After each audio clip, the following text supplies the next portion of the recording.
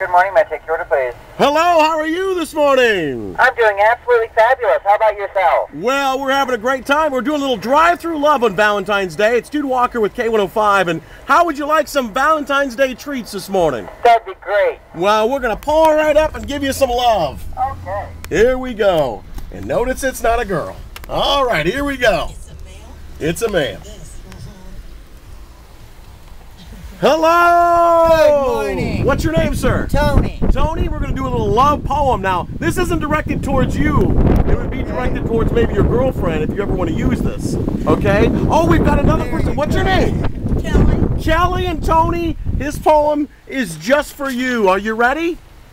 It's Valentine's Day, and I give you my heart. I knew it was love way back in the start. Just seconds ago, I met you today, but it doesn't matter, 'cause I must say, hey, hey, hey, will you be my Valentine's Day today?